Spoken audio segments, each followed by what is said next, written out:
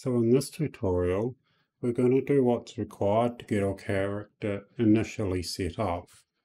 Now the first thing to do is decide which character we want to use. If I open BP MoveIt character, it is an extremely minimal character. It just has the basic inputs and it's got a follow camera, a third person camera, and it has a view component.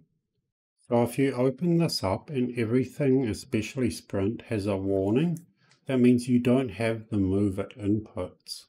So come to Edit, Project Settings, Input, and if these don't exist, then go to the MoveIt wiki and open default MoveIt input file. It's near the top of the navigation pane, and it will give you instructions on how to use it as well as provide a download link.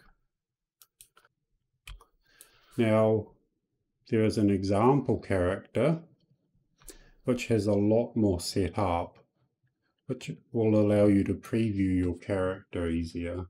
So if I use the example character,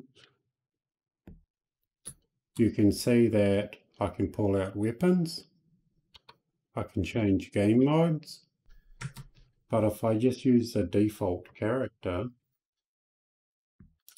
then none of that is available. And this is a better starting point for most games.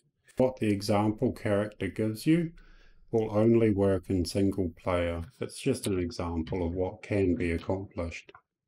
Alternatively, you can just make your own character, inheriting from MI character.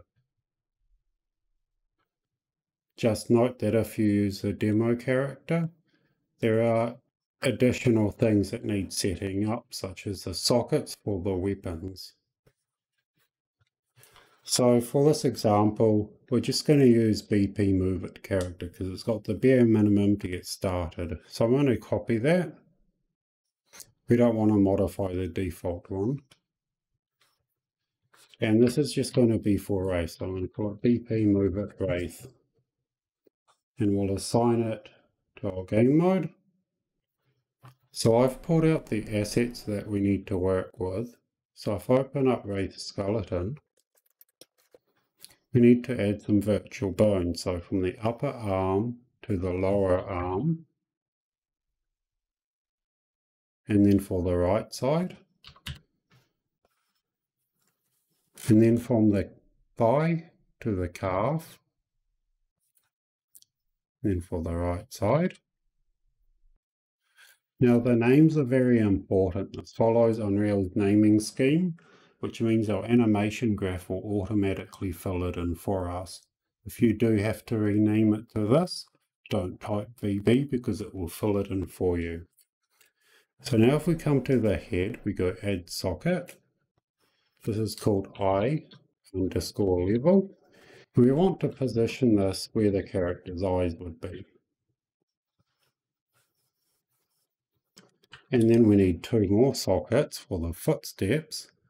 So if you come to foot L, and we go add socket, footstep_L. Position this where you would like a footstep particle to spawn from when he takes a step. Same for the other side.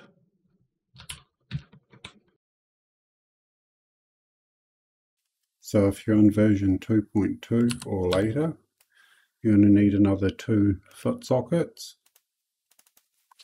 It's going to be called foot IK center R. And we're just going to move it down to the very bottom of the foot and to the center of the foot. I'm going to 0 on Z, copy the location. Do the same for the left side. Put IK center L. And paste that, transform, and just invert the values here. Now it's in the same location symmetrically. We'll just save that. So the other thing is you want to make sure that this IK setup here exists. If it doesn't, you can follow the tutorial that's in the description for adding phones, or you can do it in the 3D program yourself.